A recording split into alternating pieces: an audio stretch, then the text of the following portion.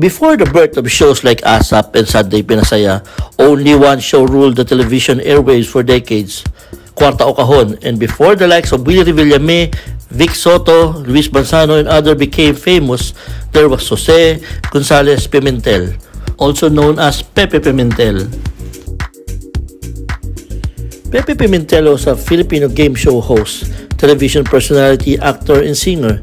He rose to fame as the first champion of the original Tawag ng Tanghalan. Pimentel later became known as the host of Kwarta o Kahon, who ran for 38 years and was considered the precursor and inspiration of popular segments such as Wawa Wispera o Bayong. He appeared in movies such as Ang Babaeng Sputnik in 1963 and I Won, Ang Swerte Nga Naman in 1985. Apart from his roles in television and film, Pimentel was also a product endorser and was famous for his Bienang jokes. After his show business career, Pimentel served as barangay captain in Barangay Laging Handa, Quezon City from 1997 to 2007 and was described by neighbors as very helpful and friendly. However, at the age of 83, former TV host Pepe Pimentel was found dead inside their house in Quezon City.